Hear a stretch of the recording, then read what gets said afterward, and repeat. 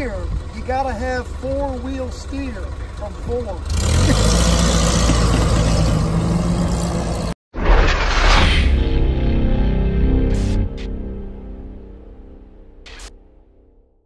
Scott Schiller from Ron Fitzpatrick Jeep Parts and Team G503. Pretty amazing there on the intro, the little wavy drive around. That was amazing. Now in this video, we're going to be looking at the Ford GP four-wheel steer.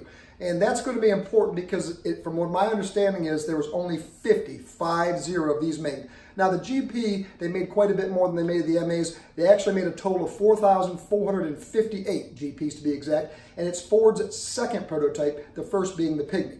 Now let's jump right into this because I'm excited to show you this vehicle. Ford GP, four-wheel steer.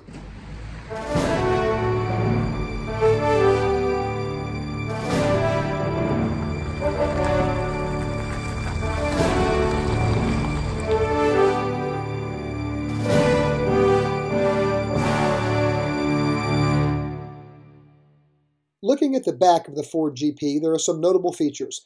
You notice there is no jerry can, and the bumperettes are very unique in their design. Specifically, look at the Ford script embossed on the rear of the tub. You can also notice the lightweight frame through the backside of the crossmember. The front side is very unique as well. Notice the bar-style grille that has the headlights and the blackout lights recessed behind them. You can see the horn in the bottom side of the grille, as well as the gussets that are on the front that make this very unique. The hood that has the hinges recessed, and you can see the front side here that the actual cold downs or clamps are cut through the fenders.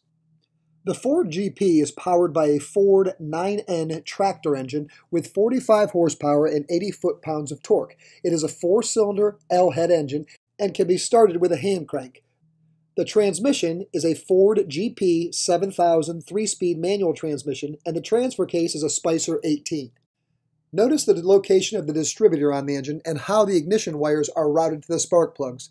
Also unique is the air cleaner and carburetor, as well as this feature where the battery tray is actually located towards the firewall of the vehicle. I'll show you the brackets for the headlights that are again behind the grille, which is a unique feature of the GP. Let's take a look on the passenger side of the vehicle, and we'll get a close look here at the windshield brackets and thumb screws that allow the inner windshield to be opened up as a ventilation system. On the inside here, you'll see the thumb screw. On the top of the windshield, you'll see the catches that hold the windshield down and the single windshield wiper blade. The rear view mirror is very unique, and notice the starter button and the ignition key on the dash of the driver's side. Let's walk back to the passenger side, and I'll show you more features on the dashboard. Here's the nomenclature plate and data tags, and underneath the data tag in the center of the vehicle would be where your fire extinguisher would go. You can see the bracket, and the gauge cluster is from a Ford truck, and you can see your various knobs and your ignition key from this side. Notice the bracket on the steering column, and notice the handbrake that comes up through the floor next to the shift rod and the transfer case levers. Very unique setup and very comfortable to drive. That could be because of this incredibly beautiful pan-style seat with the cushions, and the gas tank is located underneath it.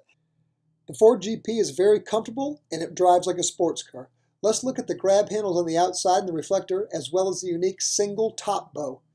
Going for a close-up shot here, I've got the wheel turned to the driver's side or to the left if you were driving the vehicle, just so you can see how these wheels articulate with each other and have four-wheel steer. The rear axle is a Spicer 23-2 with a 4.88 gear ratio. The front axle is a Spicer 25 with a 4.88 gear ratio. The tires are NDTs and are mounted on solid disc rims. Now I'm going to show you the magic of how this works. Let's get underneath the Ford GP four-wheel steer and take a look at this steering mechanism. There are two steering boxes, one on the front and one on the rear axle, that are connected with a series of drag links and as well as unique bell cranks that enable the wheels to steer in unison. The inner turning radius is about 14 feet with the wheels fully locked in one direction. And now the fun part. Let me show you what I mean.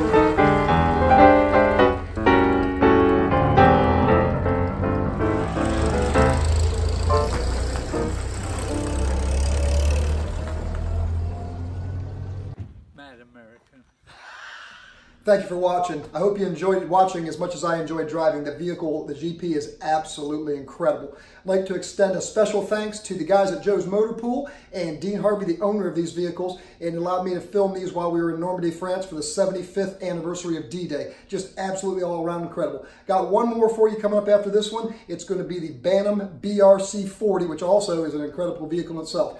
If you'd like to follow along what we're doing here with the 1943 Willys MB and some of these outlandish, crazy, amazing adventures we go on, you can do so by subscribing to Team G503 on YouTube. Until next time, my friends, keep it safe and happy Jeeping.